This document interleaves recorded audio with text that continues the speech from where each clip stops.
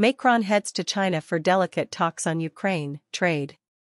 Paris, French President Emmanuel Macron will muster all his diplomatic adeptness and political acumen on a 3-day state visit to China, where the war in Ukraine will be front and center, along with tough talks on trade.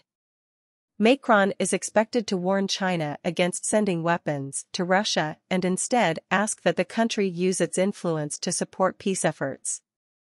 Beijing claims to hold a neutral stance in the war, but has also stressed its no-limits friendship with Russia. China's President Xi Jinping last month met with Russian President Vladimir Putin in Moscow. A top French official acknowledged that Paris isn't expecting to see a major shift in the position of China's, which has refused to criticize Russia for its actions in Ukraine. But France will push for initiatives helping ordinary Ukrainians and for possible avenues toward reaching a halfway solution to the war, the official said, speaking on condition of anonymity in line with the French presidency's customary practices. Paris and Beijing may find a point of convergence following Putin's recent announcement that his country plans to deploy tactical nuclear weapons in Belarus. China, without naming Russia, made clear its opposition to the planned deployment. Macron will also seek to involve China deeper in global discussions on climate-related issues, as things are getting more complicated for him at home. The 45-year-old leader has in recent weeks faced strong opposition among ordinary French citizens and lawmakers to his plan to raise the legal retirement age from 62 to 64. A surge of street protests resulted in a state visit by Britain's King Charles III having to be postponed.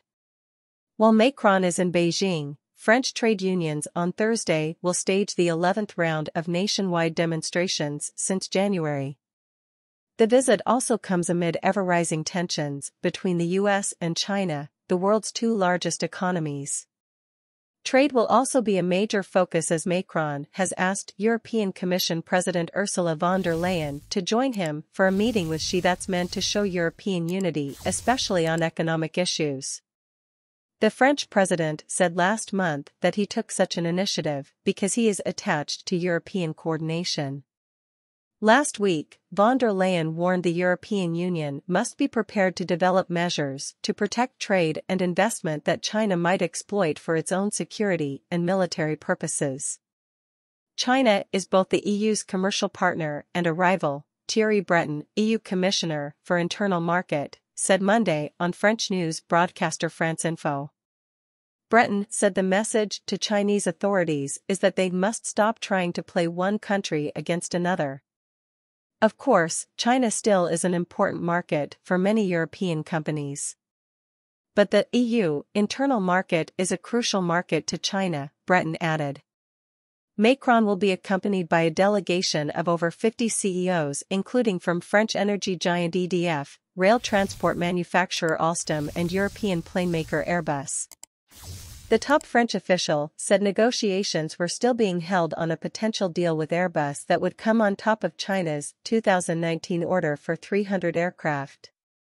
NGOs, including the International Federation for Human Rights, International Campaign for Tibet and the Human Rights League, have called on Macron to put human rights at the heart of his talks with Chinese authorities.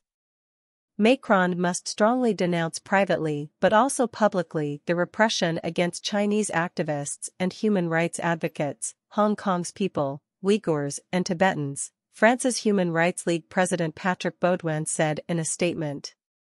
Macron's office said human rights issues will be mentioned during the visit. Macron, who last traveled to China in 2019 before the COVID-19 crisis, is to start his trip Wednesday in Beijing with a speech to the French community. On Thursday, he will have meetings with the head of the National People's Congress, Zhao Leji, and China's new number 2 leader, Premier Li Qiang, in addition to a meeting and a state dinner with Xi in the presence of von der Leyen.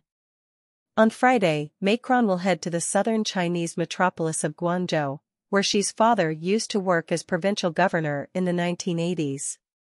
The French president will answer questions there from some of the 1,000 Chinese students at Sun Yat-sen University. He will then meet Xi again for a private dinner and later meet with Chinese investors.